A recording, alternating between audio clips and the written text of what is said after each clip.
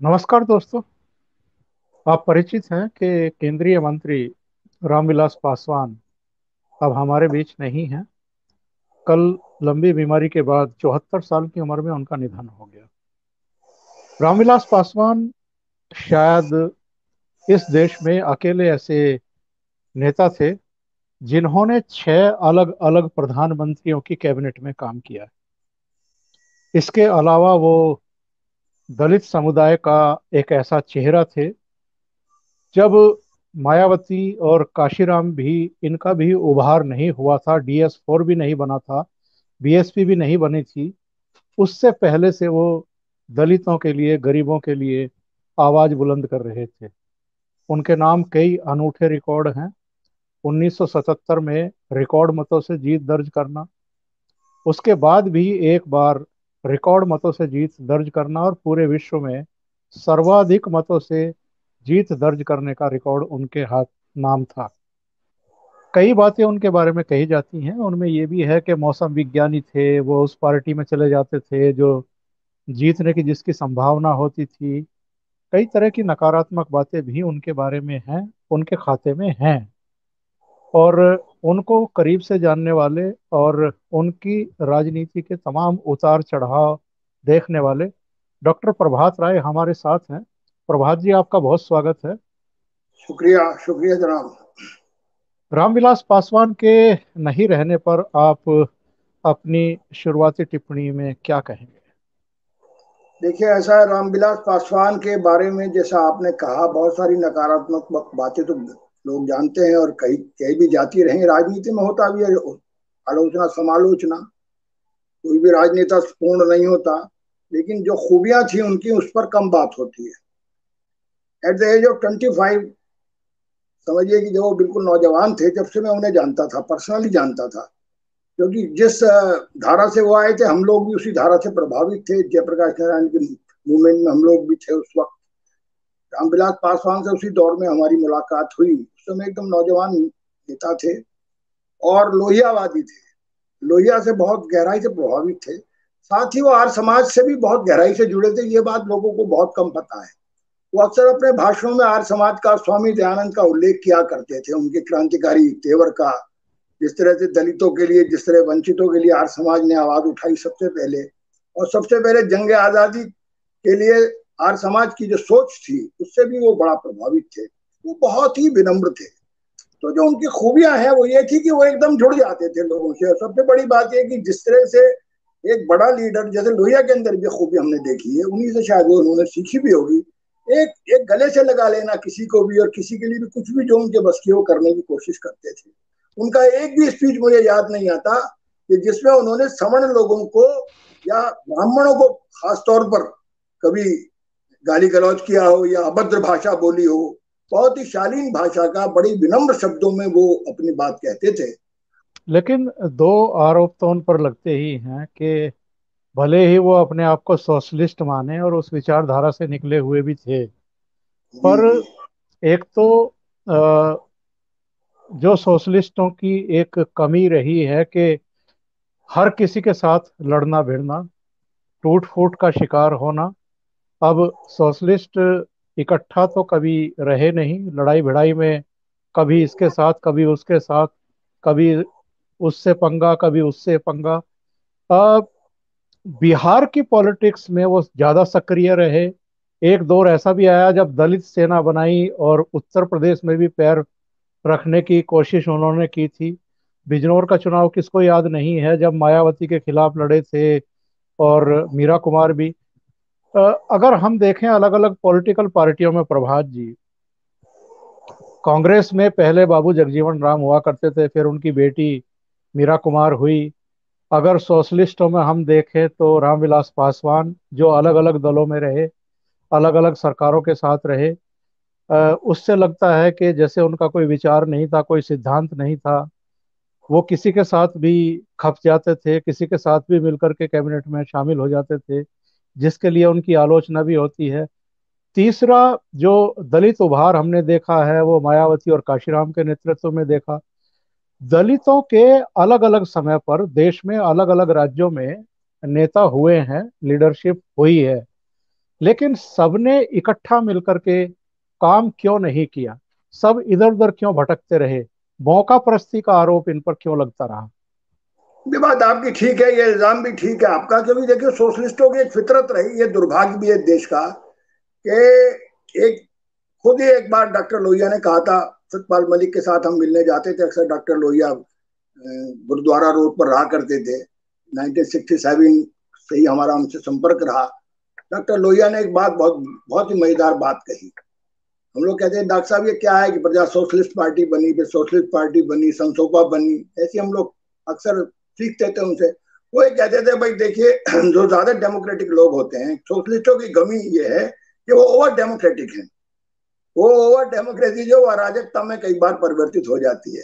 तो ये प्रश्न हम पूछते थे कि भाई, उन्होंने कहा कि भाई, एक बार हमसे मजाक में कहा उन्होंने कि भाई एक तराजू में ये सोशलिस्ट ऐसे नहीं चल सकते जिस तरह मेंढक नहीं चल सकते। मेंढकों से उन्होंने सोशलिस्टों की तुलना की, और यही कारण कहते थे इनके पराभव का भी है, क्योंकि अराजकता अगर किसी आंदोलन में होगी और व्यक्तिगत झगड़े ज्यादा होंगे तो वो आंदोलन ना वो अपनी भूमि को कभी कायम नहीं रख सकता। डॉक्टर लोहिया की बात अक्षर से सही सिद्ध हुई। आज ये देखिए कितने सारे सोशलिस्ट ग्रुप्स हैं इस देश में, बिखरे हुए लोग हैं। उत्तर प्रदेश एक बार इनकी बहुत बड़ी कर्म भूमि थी, लेकिन आज देखिए आप, सोशलिस्ट मूवमेंट पूरी तरह से पराजित हो गया इस देश में, पराभव हो गया उसका, मैं कह सकता हूँ। तो उसमें व्यक्तित्व की भी कमी है। आपने बिल्कुल ठीक प्रश्न किया कि दलित हो या समाजवादी हो, सब में एक ही लक्षण है कि ये लोग ना बहुत ज्यादा अतिवादी ढंग से जो है ना, ये व्यक्तिवादी कई बार सांचों में ढल जाते हैं।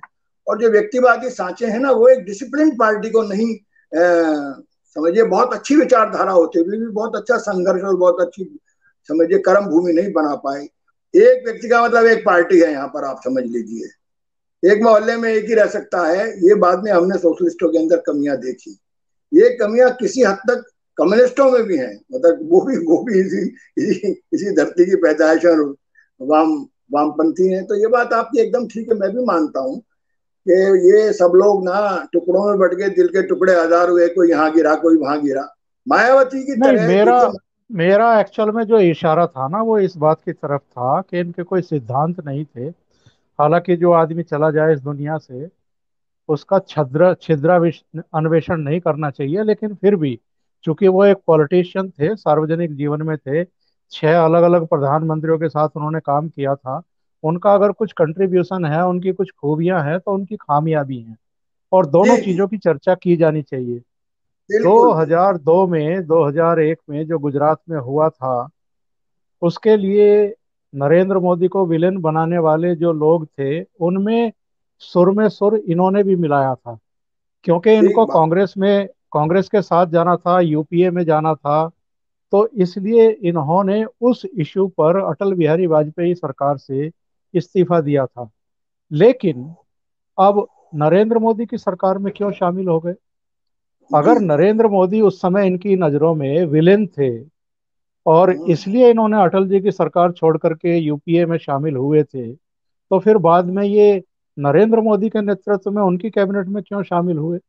नहीं होना चाहिए ठीक। था। अगर कोई उनका विचार, कोई सिद्धांत होता, तो नैतिकता, मूल्य, सिद्धांत, विचार, मुझे लगता है कि रामविलास पासवान इसके लिए भी याद किए जाएंगे कि वो बहुत बड़े मौका परस्त थे।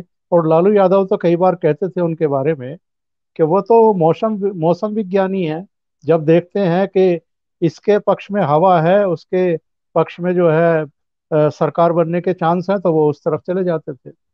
ये आलोचना आपकी ठीक है, स्वीकार्य है एकदम। मैं इससे सहमत हूँ आपकी, इस जो है ये आपकी आलोचना भी बड़ी सकारात्मक है। It's a very very positive criticism.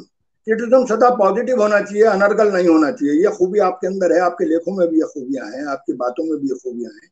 तो रामविलास जी के बारे में भी जो आपका विश्लेषण है, मैं उससे एकदम सहमत हूँ कि वो, उनकी जो पूरी पॉलिटिक्स है वो सिद्धांत से काफी दूर है। और ये राजनीति, ये इस तरह की राजनीति समाजवादियों का चरित्र भी रहा है। मैं खाली रामविलास की बात नहीं कर रहा। आप ये देखिए, समाजवादियों के सबसे बड़े दुश्मन थे एक दौर में आरएसएस के लोग। हमें अच्छी तरह याद है, मधुले में है चौधरी चरण सिंह को उन्होंने कहा था एक बार, मैं I M a witness of that whole हीरा, कि ये आरएसएस तो जब तक रहेगी चौधरी साहब, जब तक तो आपको मालूम है कि ये चल सकती है सरकार, ये तो दोहरी दोहरी जो है मेंबरशिप है। बाद में उनके ही शिष्य समझिए, सबसे बड़े शिष्य मधुलिमय के सब शिष्य थे, लोहिया के बाद सबसे बड़े लीडर इनके मधुलिमय थे, सबसे बड़े थ्योरिटिशियन। और जनता पार्टी को तोड़ने में सबसे बड़ी भूमिका मधुलिमय की, आप जानते हैं। जनता पार्टी जो 5 साल के लिए इतने बड़े बहुमत से आई थी। तो ये कैरेक्टर सिर्फ रामविलास का नहीं है, it's a character of the total movement. ये खाली रामविलास इसके शिकार नहीं है।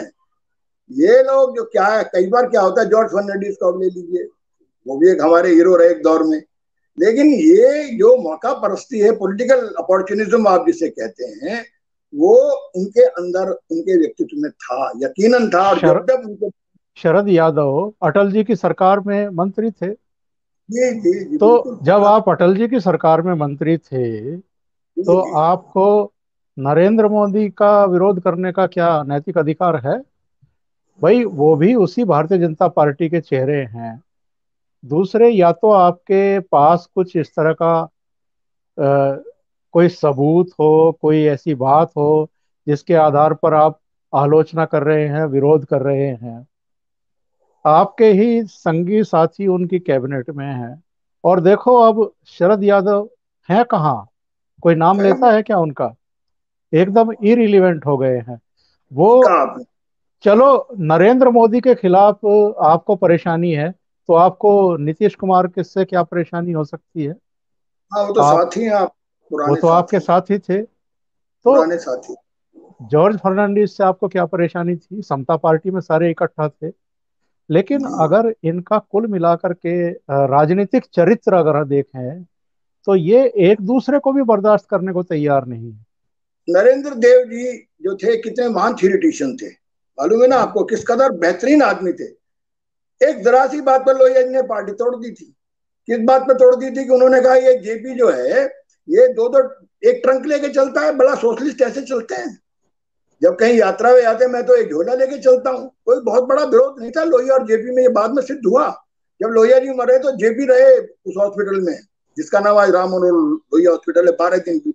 हमने देखा वो तो व्यक्तिगत झगड़े कई बार ना व्यक्तिवादी कारणों से भी होते हैं, जरूरी नहीं कि वो सैद्धांतिक कारणों से हो। जैसे आपने शरद यादव की और नीतीश की बात की, जैसे आपने रामविलास जी की बात की, बहुत सारी बातों में ये समाजवादी जो है, जो भी सोशलिस्ट करेक्टर के लोग हैं, वो जरा सी बात पर झगड़ जाते हैं कई बार। राजनारायण को तो आपने देखा, चौधरी साहब ने बच्चे की तरह समझिए उनको फॉस्टर किया, लेकिन अंत क्या हुआ? चौधरी साहब के खिलाफ भी खड़े हो गए छपरौली से। इससे ज्यादा शर्मनाक क्या स्थिति हो सकती है? आखिर में मनु नारंग की फिल्म में काम किया उन्होंने, वो स्मगलर था मनु नारंग, उसमें ये प्लेड अ रोल। कितना झगड़ा किया हमने चौधरी साहब से। हमने कहा चौधरी साहब आप ये पहचाने नहीं क्या आदमी? अरे कहने लगा ये क्या करूं मैं तो यार, ऐसी मुझे तो ऐसे मिलते हैं। तो इतने सज्जन लोग रहे, चौधरी चरण सिंह जैसे लोग, सज्जनता में लोहिया जी की भी कोई कमी नहीं थी, फकीरानापन भी बहुत था। जिस बात से हमारा लोहिया जी से विरोध रहा वो ये रहा कि उन्होंने जातीय संघर्ष को बड़ा संघर्ष बता दिया। आप लोहिया की पूरी थीसिस पढ़िए, जिसकी बात ये आज मुलायम सिंह कर रहे हैं ना, ये जातिवादी बना पूरा समाजवादी आंदोलन। ये सोशलिस्ट आंदोलन जो था, वर्गीय आंदोलन नहीं रहा, ये क्लास मूवमेंट नहीं रहा, ये कास्ट नहीं, मूवमेंट बन गया। ये तो ओरिजिनल सोशलिस्ट हो भी नहीं सकते, क्योंकि इन्होंने तो वंशवाद को बढ़ावा दिया। इसी तरीके से रामविलास पासवान ने भी वंशवाद को बढ़ावा दिया, अपने भाई को भी लिया है, अपने बेटे को भी लिया है, रिश्तेदारों को भी लिया है। बिल्कुल, ये बात ठीक है आपके। देखिए, वंशवादी कभी समाजवादी नहीं हो सकता। पूरी की पूरी जो कांग्रेस अपने को सोशलिस्ट कहती थी, आपको तो उन्होंने right from very beginning awardee Congress याद कीजिए, socialist pattern of society. Socialism has been written in our constitution by the Congress party itself. Congress ने समाजवाद लिखा है इस संविधान में। ये फ्यूडल पार्टी है, Congress is a feudal party. जो आज तक जो है नेहरू नेहरू डायनेस्टी जो चला रही है आज भी पार्टी, वो समाजवादी कैसे हो सकती है? दुनिया में सोशलिस्ट इतिहास कभी रहा है इस तरह का? तो इस तरह से ये समाजवादी कहना, बहुत मुझे थोड़े के कोटेशन याद आ रही है आपकी इस बात पर एकदम। उतना का सोशलिज्म ऐसा टॉप है जिसे हर मौका पर ने पहना हुआ है, इसका कोई शेप भी नहीं है। हर आदमी सोशलिस्ट है इस देश में, इस दुनिया में हर आदमी सोशलिस्ट है। थोड़े बहुत बड़ा थ्योरिटिशियन हुआ है यूरोप का, जो बहुत मतलब बड़ा सोशलिस्ट। इससे बड़ा मजाक क्या हो सकता है कि मुलायम सिंह यादव अपने दोनों भाइयों को पॉलिटिक्स में ले आए, उनके उनके भतीजे भी आ गए, उनकी बहुएं भी आ गई, उनके बेटे भी आ गए। उधर लालू यादव को ले लीजिए, लालू यादव अपने आप को सोशलिस्ट बताते हैं। वो राबड़ी देवी को मुख्यमंत्री बना करके जेल चले गए, फिर दोनों बेटों को ले आए, फिर बड़ी बेटी को राज्यसभा में भेज दिया। मतलब इससे ज्यादा बेशर्मी की बात क्या हो सकती है? काहे के सोशलिस्ट है? एकदम ठीक है, नहीं फ्यूडलिज्म है, दैट इज नॉट सोशलिज्म। ये तो डेमोक्रेटिक वैल्यूज भी नहीं है महाराज। सोशलिज्म तो बहुत अगली स्टेज है, डेमोक्रेसी का भी एडवांस फॉर्म है सोशलिज्म। जबकि आप जो है ना हाईली डेमोक्रेटिक होते हैं, जब आपकी जब आप, अरे और इन्होंने तो कितनी दौलत इकट्ठा की, आप ये क्यों भूल जाते हैं बार बार।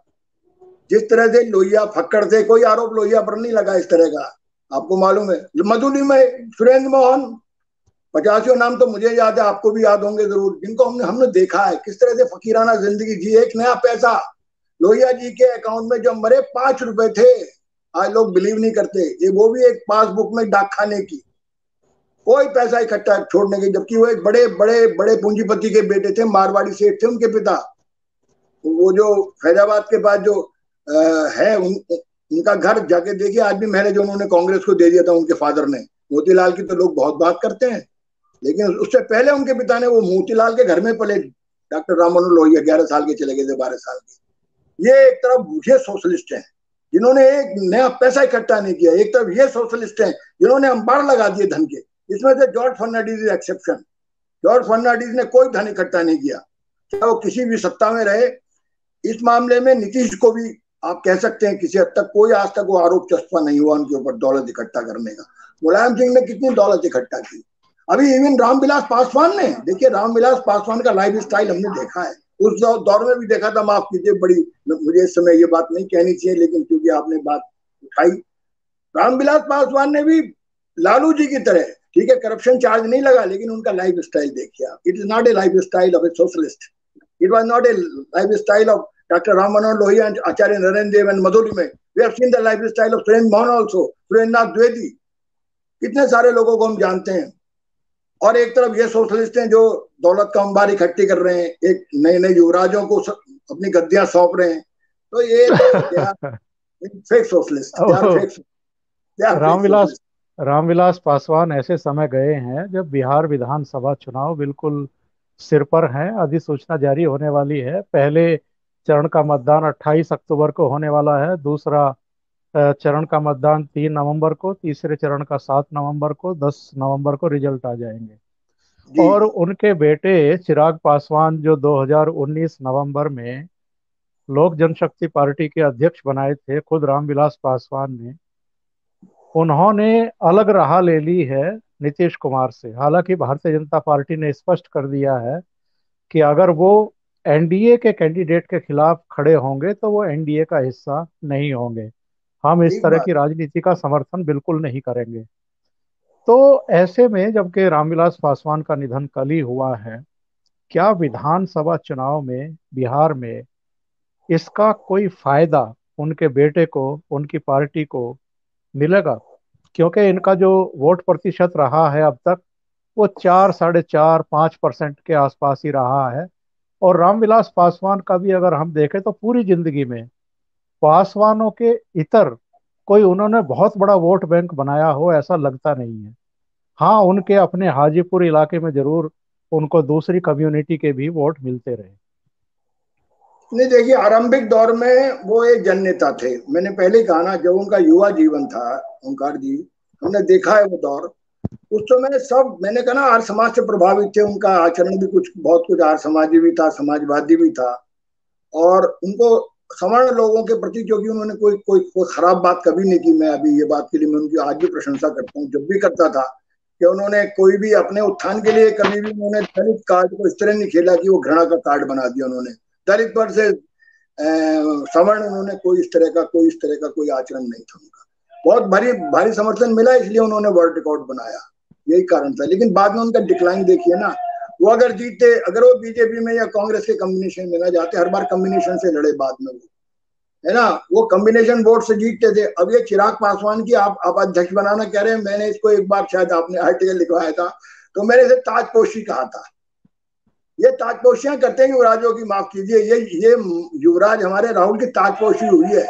कोई डेमोक्रेटिक जहां पर फंक्शन नहीं होता जिन पार्टी में, वो जेबी पार्टियां होती है, वो तो बादशाह लोग हैं, सम्राट हैं, अपने युवराजों की ताजपोशी करते हैं। छोटे छोटे सम्राट हैं, जागीरों के होते थे ना, छोटे छोटे जागीरदार आप कह सकते हैं। रामविलास पासवान को छोटा सा जागीरदार कह सकते हैं आप, बिहार का। और वो जागीरदार का करेक्टर बन गया था उनका। आज अगर उनका बेटा ये सोचता है कि वो अकेला लड़कर कहीं पहुंच जाएगा, तो अपने पिता से उसने कुछ नहीं सीखा। वो पैसे के गुरूर में दौलत, मैंने कहा ना दौलत काफी है, मैं फिर आप बड़ा स्पष्ट कह रहा हूं मैं आपसे, इन तमाम युवराजों के पास बहुत दौलत है, किसी भी तरह है, चाहे वो चंदे की है, चाहे दलितों ने अपना खून दिया है, इन्हें पसीना दिया है, मैं ये नहीं कहता वो भ्रष्टाचार की है, I am not saying it, but they have gather lot of money in their pocket. वो मौका परस्ती के जो उन्होंने नए नए रिकॉर्ड बनाए, वो तो इतिहास में अतुलनीय है। शायद इतना तो कोई भी अपॉर्चुनिस्ट लीडर नहीं रहा, एक भी नाम याद नहीं आ रहा मुझे इस समय भी, कि जिसने इस तरह से परखा हो कि सत्ता किधर जा रही है और किस तरह से मैं एक नाव छोड़कर, अपनी जहाज छोड़कर दूसरे जहाज में कूद जाऊं। तो ये तो भाई खूबी थी, देखिए ये भी पॉलिटिशियन की खूबी है आप कुछ भी कहें चाहे, लेकिन देखिए कोई महान विरासत नहीं छोड़ गए वो। एक ग्रेटनेस होती है ना, देखिए दौलत कोई महानता चीज नहीं है, सत्ता भी कोई बड़ी चीज नहीं है। बहुत से राजा हुए, बहुत से राजा चले गए, लेकिन बड़ापन क्या है, वो राजा क्या क्या क्या क्या लेगेसी छोड़ता है। वो जागीरदार या जो भी आप कहो उसको नाम चाहे जो, या वो लीडर कहो, आज मैं तो उनको लीडर नहीं कहता, मैं तो उनको जागीरदार ही कहता हूँ आजकल तो। मैं जैसे मुलायम सिंह को हम भी यूपी का जागीरदार ही कहते हैं। मायावती ने बड़े बड़े महल बनाए हैं अपने, देखिए एक तो अपने भतीजे के, ये लोग लोग फ्यूडल्स हैं। फ्यूडल्स भी ऐसे ही होते थे, वो खजाना कितना छोड़ा, किले कितने छोड़े, दैट वाज द। और जो गांधी ने क्या छोड़ा, अरे सब कुछ तो छोड़ दिया, उन्हें तो कपड़े भी छोड़ दिए थे। मोदी को भी लोग कहते हैं भाई इसी तरह से फकीर है, कुछ नहीं है, इसके बाद घर भी नहीं, अपनी कार भी नहीं। तो ये बड़प्पन है, कुछ ना छोड़ के जाना। डेमोक्रेसी में सब कुछ देश के लिए दे जाना, तन समर्पित मन समर्पित, देश की माटी तुझे मैं और क्या दे दूं, ये जो है क्रांतिकारियों के नारे होते थे। और ये लोग तो अमर हो गए, लेकिन ये लोग भी, चलिए इतिहास में ये भी दर्ज होंगे सब लोग। ऐसा नहीं है कि इतिहास तो सभी सम्राटों को, सभी राजाओं को, सभी फ्यूडल्स को भी दर्ज करता रहा है? असफल को भी दर्ज करता रहा और सफल लोगों को भी दर्ज करता रहा है, लेकिन जो उनकी खूबियां हैं वो भी मेंशन की जानी चाहिए आज की। मैं तो उनकी ये खूबी सबसे बड़ी मानता हूँ कि वो कम से कम दलित राजनीति में किसी के लिए भी कटु नहीं हुए, सबसे बड़ी जो खूबी है। और जो भी डिक्लाइन आप देख रहे हो वो लास्ट 30 ईयर्स का ही था, जो भी आप डिक्लाइन देख रहे हो ना। एक बहुत बढ़िया शेर मुझे याद आ रहा, तो मैं सुना हूँ, दुष्यंत कुमार ने, लुढ़के अगर हम तो लुढ़कते चले गए, लुढ़के अगर हम तो लुढ़कते चले गए, हमको पता नहीं था कि इतना ढलान है। बहुत जब बहुत देखिए होता है ना धन्यवाद प्रभात प्रोफेसर, जी।